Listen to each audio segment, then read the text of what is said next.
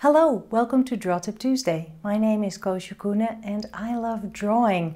And here on this channel I share my learnings and my experimentations, and hopefully it inspires you for your drawing habit. And today's experiment is based on the fact that I love drawing with a brush pen. I have the Pentel Pocket brush pen often with me, but if you don't have one, maybe you have one of those water brushes where usually you fill the barrel with water to combine it with your watercolor so you can paint without using a brush. But you can also fill the barrel with ink, colored ink, India ink, any kind of ink really, and then use it like it was a brush pen.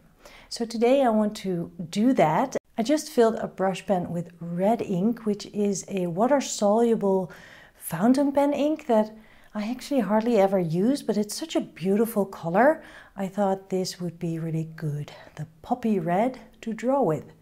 And you can use a syringe or one of those plastic squeezy things, I don't know the word for it, to soak up ink and put it in the barrel of your water brush. I'm sure you will find a way to do this without making too much of a mess. And yeah, let's draw something with this and see how this works out. I'm using a Stillman&Birn sketchbook Beta Series. It's very good for mixed media, drawing, wet media, so I guess my inky business will be great for this. Okay, so I have a little bit of a still life set up, and let's see what I can do with this. I'll start at the left hand side and I'm kind of eyeballing to make sure that I will have enough space once I work my way from left to right. And I start at the left because I'm right-handed, and otherwise I will be probably smudging my drawing. And what you want to do when you use a brush pen or a water brush filled with ink is not to be too heavy-handed. Although if you press a little bit harder, then you can give extra weight to your line, but you can also really make a very thin line, and you can use that to your benefit. And of course you can press the barrel if you want more ink to flow out, but I don't need to do that. I have plenty of ink here. See how you can really get a thick and a very thin line, and you only achieve that by relaxing your hand and go with the flow. If you're tense, then your line will be too. I'm going to abbreviate. I don't need to write down all the numbers here. This is fine.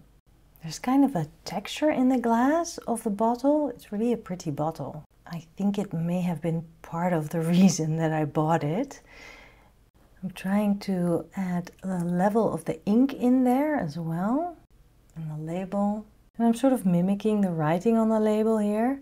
And now I'm drawing that squeezy thingy that I still don't know the word for, and a brand new water brush, which I'm not using. And there you go, it takes just a few minutes thanks to the broad strokes you basically make with the brush.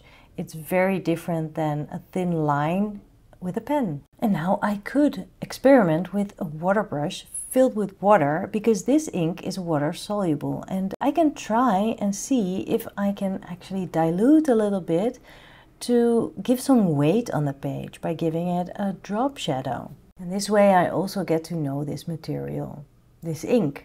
And it reminds me how beautiful it dilutes into a pink hue. And if I'm picking up too much, I can just wipe my brush and move on. Maybe give this a little bit of color so you can see that this is ink. And I'm really exploring. I don't know how to do this either. I don't know all the answers. I'm just playing. I'm allowing myself to play. And I think that is really important, that we allow ourselves to play in our sketchbook. I think this is a really quick way to fill a page, and a really fun way too. And you only need just a couple of tools and your sketchbook. I hope this inspires you to grab something from your art stash that you don't use that often, like my poppy red ink, and now I found a use for it.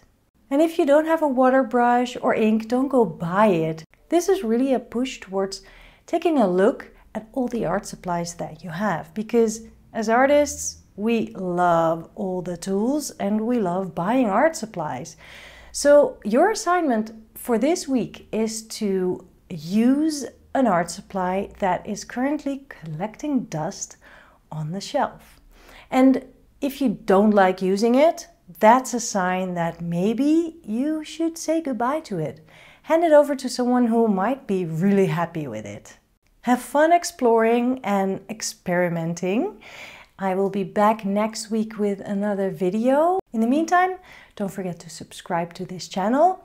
If you like my style here on Draw Tip Tuesday, you might want to take a class. I teach them all over the world and online. So check out my workshop page on my website. And if that's not an option for you to take a class, then maybe you want to buy my book. It is kind of like taking a course, but in the comfort of your own home, or maybe you can take it on vacation and get inspired. One more thing, I have a Patreon page, which I really recommend you taking a look at because there is much more going on. Tips, advice, inspiration, and a lot of different benefits if you become a member of my club there. The links of all the things that I just mentioned are below this video in the description.